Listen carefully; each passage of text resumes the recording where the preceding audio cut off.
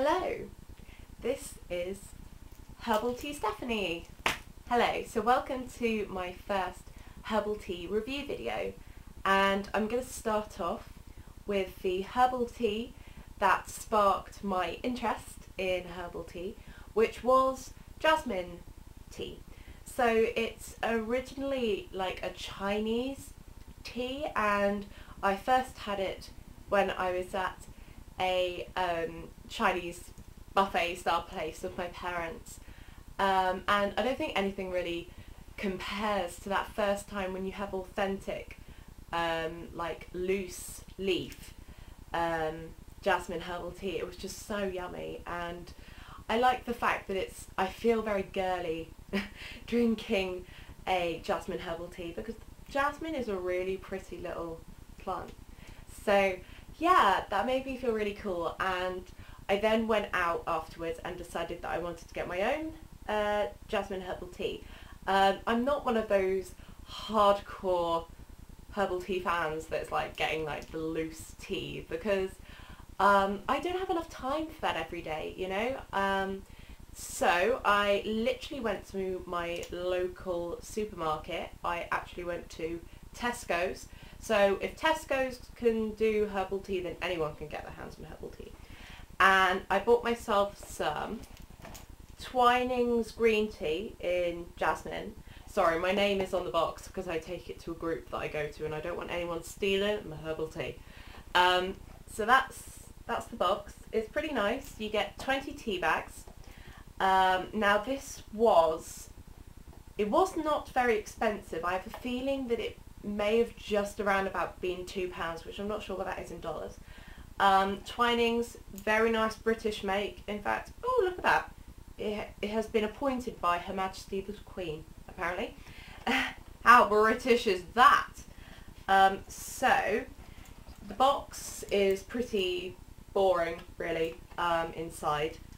The tea bags come in two, so that's your tea bag. Nothing too thrilling, guys. You just pull them apart like that, and you have your tea bags. Now we're ready to try our tea, and I've got myself a really cute like mug. So it's got pears on it, and it's really sort of traditional looking, which I really like. And I've got my saucer, which matches. I'm so English, it hurts a little. Now I will get my teapot. It's sort of kind of 70s-ish. It's not very interesting teapot. I will get myself a better teapot at some point. Now with the Twinings, what I tend to do is you literally only need the tea bag in there for like literally like a couple of seconds or something. It's absolutely madness. Like some like tea bags, like boxes on the back, say like brew for like 3 minutes or something ridiculous like that, and it's like, no, you really don't need that for this. Like, it's such a strong, simple, lovely flavour that you just don't need it for long. So I'll just stand up as I'm doing this.